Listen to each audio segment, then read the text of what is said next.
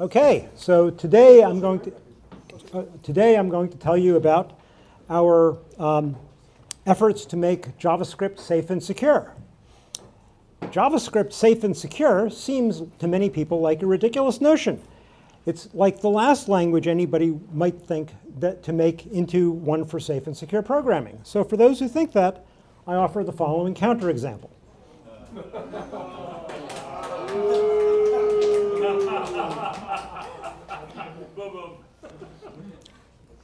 So over here, we have a very simple piece of JavaScript. It's only using an object literal as essentially a record of named fields, and it's using functions, and it's using lexical scoping. And what we have on the outside is a function called makeCounter that every time it's called, it makes a count variable and makes an inker function and a decker function that it exposes as the corresponding named properties on the object.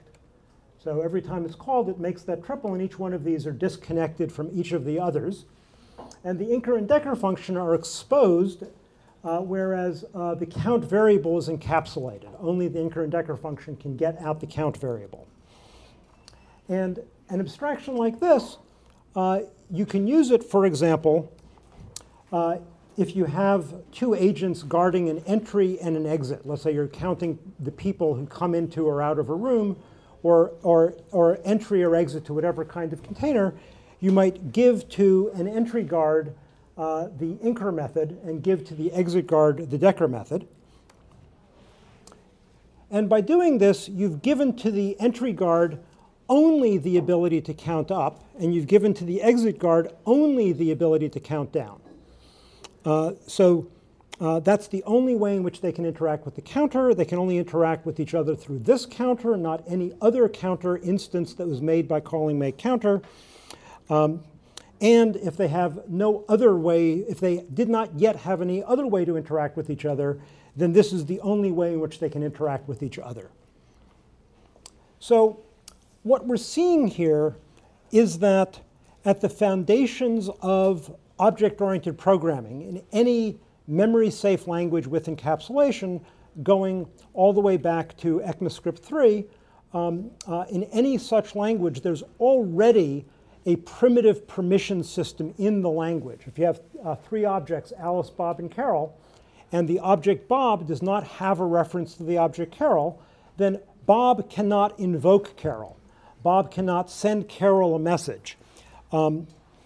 However, if Alice has a reference to both Bob and Carol, and Alice invokes the foo method on Carol, we refer to that as sending the foo message to Carol, then Alice is both using the reference that she has as a permission to invoke Bob and granting to Bob permission to invoke Carol. So this is basically just a relabeling in security terms of the thing that all object programmers know in their bones.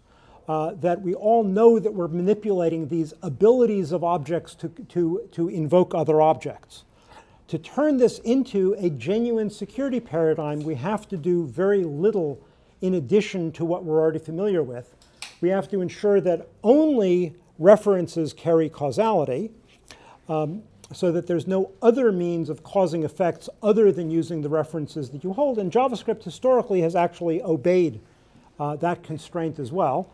And with that constraint and the other constraints that I'll be getting to, the reference graph from the programming language literature becomes identical to the access graph from the access control literature. So all of the machinery that we have for manipulating the reference graph and using the expressivity of objects to do that gets reused for writing security abstractions.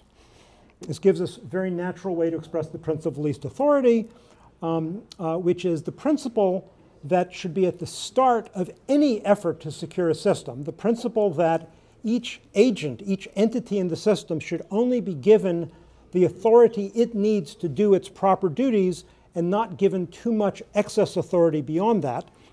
And the less excess authority it's given, the less potential there is for abuse. If it's either malicious or if it has an exploitable bug that somebody else can then exploit.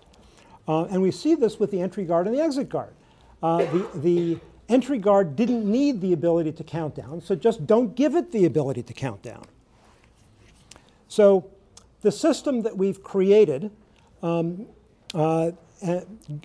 back to the late 2000s. It's called SES, stands for Secure ECMAScript. ECMAScript is the standards name for JavaScript. And it's now in quite a lot of use. We'll be hearing talks today from MetaMask and from Moddable. MetaMask is using it in the browser through a secure extension for interacting with blockchains. Moddable for devices where they've directly built a SES machine.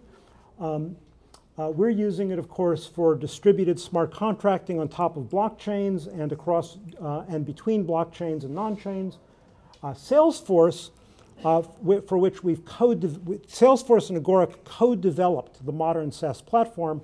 Salesforce has a 5 million developer ecosystem riding on the SES platform. Elements of SES has been adopted into Node Core, and there's a new standards committee under ECMA, TC53, that's the standards committee for standardizing the JavaScript modules for use in embedded devices. And that committee has explicitly decided that SES is the base JavaScript for standardizing the JavaScript for embedded devices.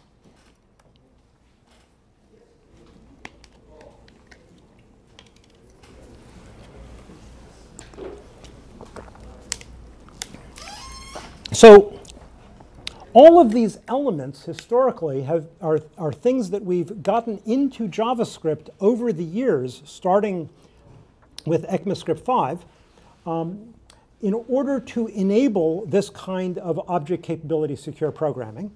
All of these things have been gotten into to help enable JavaScript to be used in a safer and more secure manner. And they're the enablers that enable a library loaded into a conforming JavaScript today to turn it into a SES system. And the important thing is not what we've added to JavaScript. The important thing is what we removed. That the most important aspect of these enablers is that the enablers enable code to enforce that other code stay within the restrictions, the object capability restrictions.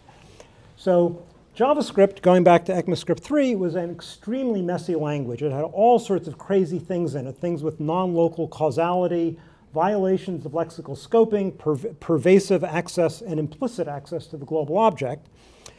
So with ECMAScript 5, we introduced strict mode, in order to peel away the worst aspects of JavaScript, which you can't actually remove because you can't break the web, but they're now quarantined off in sloppy mode.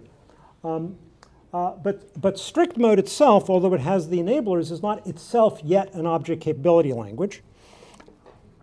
In particular, normal JavaScript today in strict mode still has a shared global object by everything that's together in one realm. By realm, what I mean is the set of when you create a new frame in the browser, that creates a new JavaScript realm, which is a set of primordial objects, the objects that you can reach in the initial state, the objects that must exist before code starts running, like array, array.prototype, array.prototype.push. For every realm, for every set of those, there used to just be one global object and one global scope. And that means that you can't separate the logic of those things from each other. And the result is that modules loaded into JavaScript today are massively vulnerable to each other. A flaw in one module or an exploit or just an exploitable flaw enables the entire application that includes that module to be compromised. So instead, what we do is we introduce the mechanisms of SES, which we currently have running securely as a shim, and we're now also in standards track to propose to be directly supported by the engines. we've removed those few really damaging parts of standard JavaScript. We've enforced that they're inaccessible, and we enable multiple global scopes, which we call compartments, to coexist within one realm.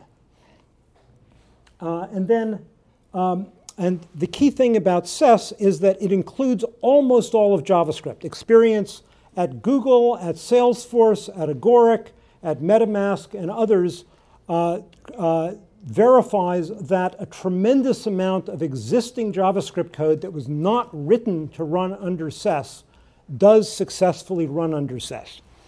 However, JavaScript includes many messy things that sane people shouldn't be using. So we define a tiny subset of SES called Jessie, which is what we're using to write our own code that needs to be highly reliable, and what we're suggesting other people use, although we're providing the full SES platform. The counterexample that you saw is written in Jessie, but over here, this is a record of a session with a full SES REPL. So let's say you define two global variables, x and y, and of course, in that context, with that global, if you just say x plus y, it gives you 5. With SES, you can create an evaluator, and an evaluator is a new execution context with its own global scope and its own evaluators. And because it has its own global scope, if you just evaluate x plus y there, you get the expected reference error. The evaluator API allows you to provide endowments which are turned into other variables in the global scope, so that we can now evaluate the string x plus y within that global scope, and it gives us the 16. They're distinct x and y's. But it's not just that we're controlling scoping. I mentioned that there's all of this shared primordial state, all of the objects that need to exist before code starts running.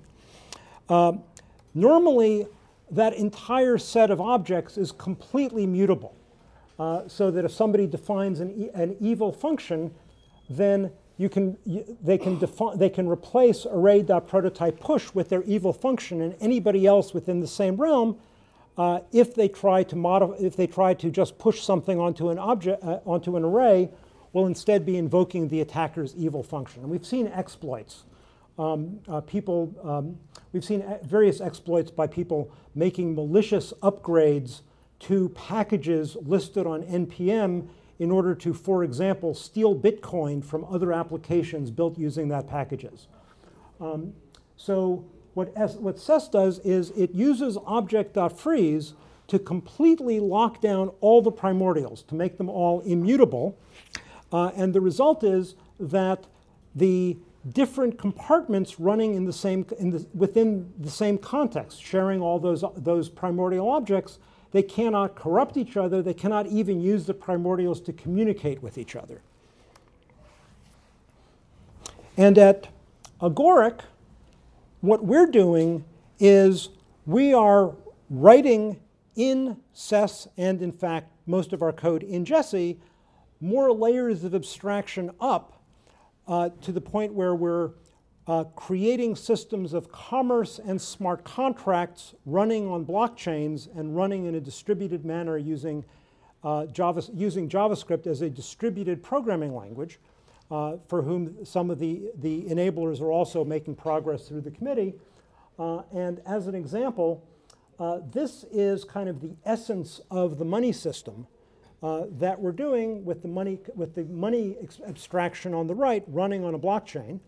And this code written in Jessie, run on a blockchain, gives you a decent distributed secure money system. Clearly, what we're doing is building up from that a much richer framework for doing commerce and smart contracting. But today I want to focus on SES for the overall JavaScript ecosystem, including smart contracts and blockchain, but also including devices and Salesforce and all the rest of it. And now I'll take questions.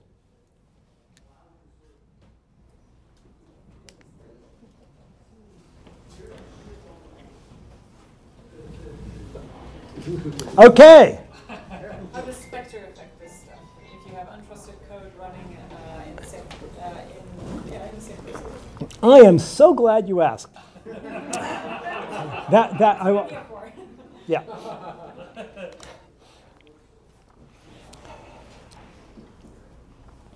So Spectre and Meltdown and a bunch of side channel attacks read secret data that is, especially if it's in the same address space, read secret data by doing timing attacks, by doing various things that by the semantics of the language do not access the data, but because of the way the language is implemented, and especially because of the way the instruction set of the machine is implemented, by measuring the duration of these different operations, you can, and with enough knowledge about what's going on, you can often figure out what the secret data is that you're not supposed to know. We cannot prevent, none of this technology prevents those side channels from existing such that someone who's in a position to measure duration would not be able to read those side channels. What we can do is we can control the ability to measure duration. So we had a challenge page up. We need to put the challenge page back up. But a challenge page up of essentially a SES environment in which there's a really gross side channel, a side channel that's been engineered to be trivially easy to read if you can measure duration even crudely. But then within that environment, we deny access to date.now. We deny basically all of the things from the host that would give ability to measure duration. And then we challenge you, see if you can read the side channel that we've gone out of our way to create. And we believe that these techniques for code that does not need the ability to measure duration, we can prevent it from measuring duration. That's a small category of code, but it's much larger than you expect. There's a tremendous amount of transformational programs, programs that just read inputs, compute some output, and stop. Pattern recognizers, formatters, parsers, all sorts of crazy things. There's a lot of NPM or such modules. Trivially using SES, you can run them, denying them anything that would enable them to measure duration. And now your exposure to side channels are just your remaining modules. Yeah? Does it also frustrate Rowhammer? I'm sorry, I maybe totally. Repeat the question. Does it also frustrate Rowhammer? The answer is, yeah. The answer is no. Rowhammer, there's good news and bad news in that, which is Rowhammer itself, which is an attack on integrity, is machines that did not skimp on refresh rate, and especially machines that have error-correcting memory, are essentially not vulnerable to Rowhammer as a threat to integrity. However, there is a corresponding threat using the same technology, but not to change the bits, but rather to induce error correction and measure the time so that you can use this other Rowhammer to read a side channel, and that one is not protected by decent refresh rates or error correcting memory. In fact, it's taking advantage of the error correction. It's only doing leakage, it's not doing corruption. That's right. You can't do corruption. Okay, sorry. Yeah, way too deep. The answer is the side channel we can prevent for code that we can deny duration, including this version of Rowhammer, and for the corrupting one, if you're running on a decent machine, it shouldn't be a problem.